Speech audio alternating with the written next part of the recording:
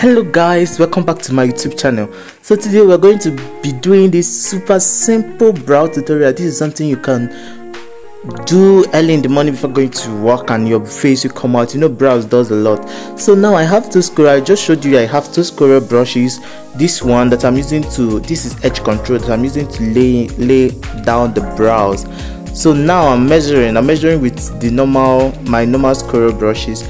So starting from the tip of the ears, that's where the brow will start, and then half of it will be your arc, where your arc will be, and then the tail should just go at the upward part of the eye. So I'm starting with the tail to kind of shave or trim. That's how I do, and then I always curve my brows from backward.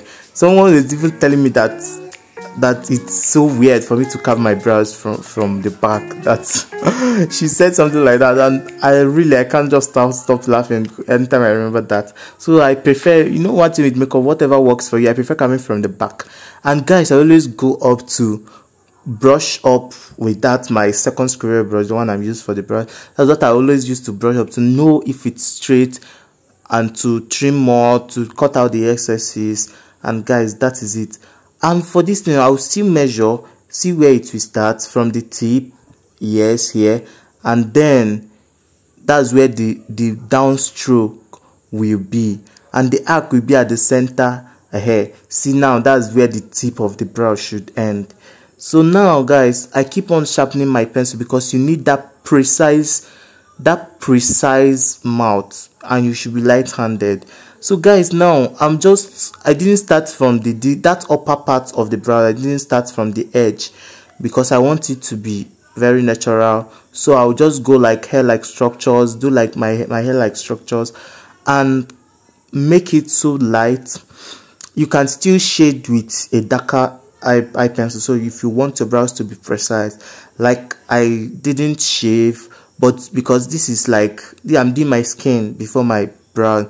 But if I should do my brow first, I would have gone in with a darker concealer, but I still edited this. I added kind of dark stuff to make it look black and show you what I mean. So now I'm concealing with my chestnut. So and I'm starting from the brow bone. So guys, when concealing, you can conceal with fawn. For somebody has shade, conceal the brow bone with fawn, and then the rest of the face of the brow you can conceal it with your chestnut. That should have made a lot of sense. But we are not doing a full face makeup, we are just doing this brow tutorial. So that's why I'm going with fawn for the brow bone and the other part of the lower brow, and I still went in with fawn for the upper part. But guys, this is not advisable.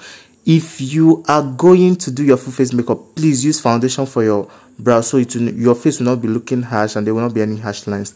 I am saying this is like a disclaimer. I did this because this is just a brow tutorial, and guys, you don't have to do it. And that's why I did this, because it's the brow tutorial and I don't want to just remove my earpiece, remove my concealer and just rub it out or throw it away or something. So please guys, don't do this. Use your foundation.